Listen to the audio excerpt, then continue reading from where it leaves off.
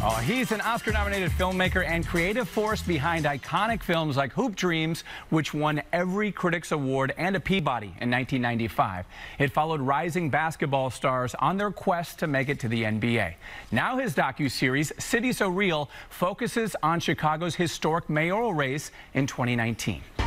What is necessary for Chicago is a vision, actual solutions for the issues we face. Lightfoot senses a late surge and has won the endorsement of progressives. It is a breeding ground for corruption. What do we do?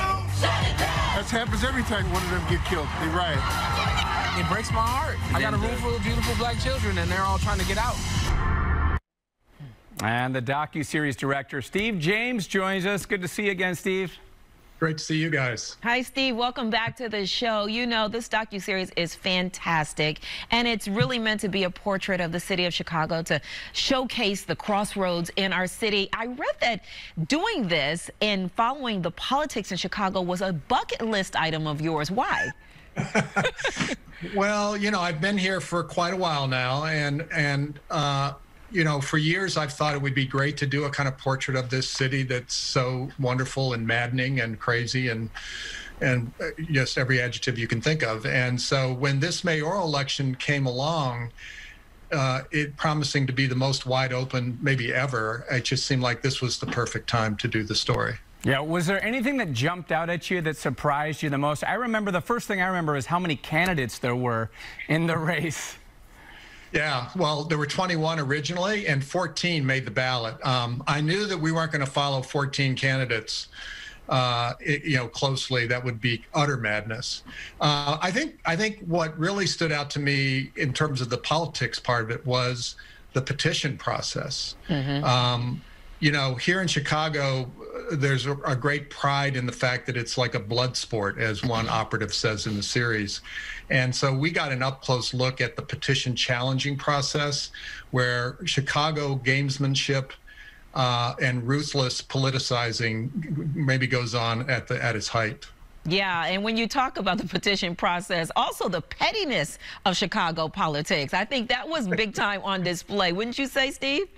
I would say so. I mean, you know, Chicagoans take a lot of pride in how hardball politics are here.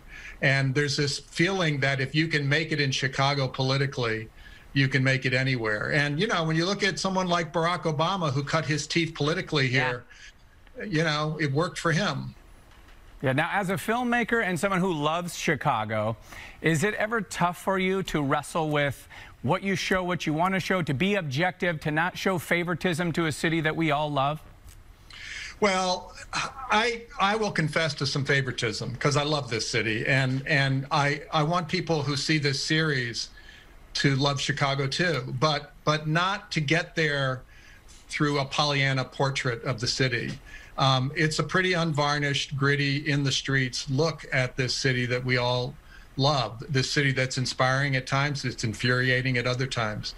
And so I'm hoping that that's what people take away. You know what I really enjoyed, Steve, from watching it is that you did a great job of highlighting all of Chicago. And by that, I mean, you jump from, you know, Bridgeport to Bronzeville to Lakeview to all the different sides and faces. And I think that's one of the beauties of our city, even as segregated as it is, which we all know, but yet you kind of see you feel Chicago all throughout the docuseries. Well, that's wonderful for you to say. I think you should be doing my interviews from now on. She's your publicist right here. As a matter of fact, I was watching it with someone. They go, "How come you weren't in this docuseries?" So I do have a bone to pick with you. Yeah, it was important to get around to as many neighborhoods as we could. Obviously, we don't hit them all, but we did pretty good. Yeah. And I think that is one of the great strengths of this city, is the pride that people take in the part of the city they're from, down to the very neighborhood they're from. All right, and for anybody who thinks that this is a dated documentary because it's a year old, you actually updated this and have the, you know, COVID and the protesting and the civil unrest. Why was that so important for you? Well, you know, when the pandemic hit, we thought we were done with the film before the pandemic hit. And when that happened, we thought the thing you just talked about, we worried that people might look at this series and think of it as ancient history, which of course it's not.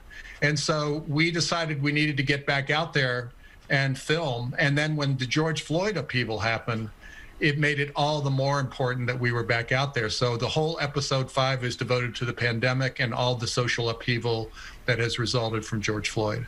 Steve, you're not done. You'd like to add more episodes, right, and keep this going? You have your chance then now to feature us here on Windy City Live? You've been doing your research. Yes, Zach Piper, my producing partner, and I joke that, but it's not really a joke, that if someone would pay us, we would just keep churning out episodes. We're very affordable for anyone out there that might be willing to do that. Well, we've seen you obviously do Hoop Dreams, you did America to Me in Chicago, did The Interrupters. Is there any other topic or anything that you got your mind kind of spinning for the next one? Well, in Chicago, not right now. You know, doing this film, as noted earlier, was a serious bucket list item for me. But I'm sure I am far from done telling stories in Chicago because the city has so many stories to offer up. It really is the quintessential American city, and I hope that people watching this series, not just in Chicago, but outside of Chicago, really get that. All right, Steve, before I let you go, I got to tell you this. I was at a restaurant. Within 3 weeks, I run into George Ryan, then I run into Blago, almost sitting at the same table at the same restaurant. I mean, you got something right there. Absolutely. There's our next episode. Absolutely. Well, we've enjoyed this conversation with you, Steve. Thank you so much. Good to see you again. And everyone at home, be sure to check out Steve James' new 5-part docuseries, City So Real, on National Geographic, running commercial-free this Thursday starting at 6 p.m. and available on Hulu the following